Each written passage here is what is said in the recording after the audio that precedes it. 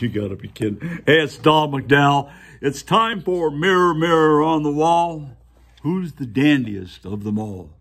Why, that would be Dandy Andy, killing grannies and feeling fannies, Cuomo.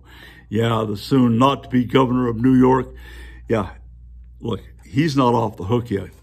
The Biden DOJ may have crushed the COVID-19 nursing deaths investigation for him and the 24 other blue state governors.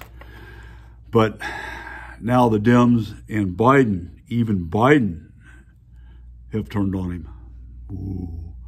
So it seems the Dems may forgive the responsibility factor of the nursing home COVID deaths by the way, those have drastically been undercounted and reported by thousands, according to recent investigations this week.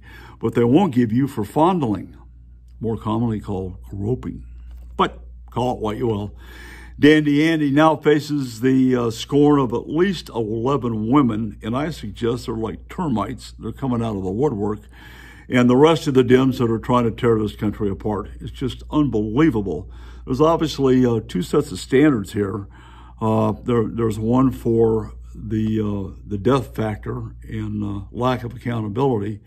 But there's also the standard of impeaching an ass grabber, all the while Biden converts the swamps to a cesspool with nothing but Obama leftovers and ideological left-wing Democrats.